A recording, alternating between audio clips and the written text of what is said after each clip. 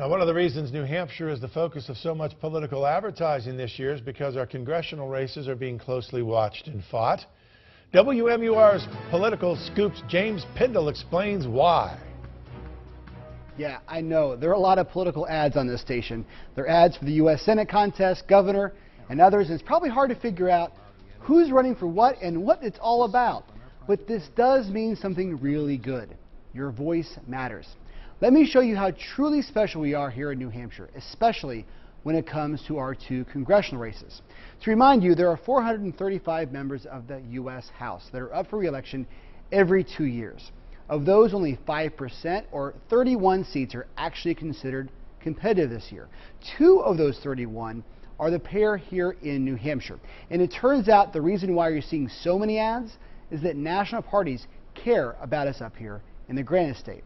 This is supposed to be a good year for Republicans, so Democrats are spending to protect incumbents like Carol Shea Porter and Andy Custer. Republicans are on the offense and want to increase their majority by 11 seats, which would give them the largest Republican majority since the Truman administration. Now, they will probably need to win one of the 2 races here in New Hampshire to meet that goal. And this week, the National Republican Campaign Committee began running advertisements to help Frank Ginta, but they have yet to do anything to help Mayor Linda Garcia against Custer. Of course, there still are 2.5 weeks left. For WMUR News 9, I'm James Pindle.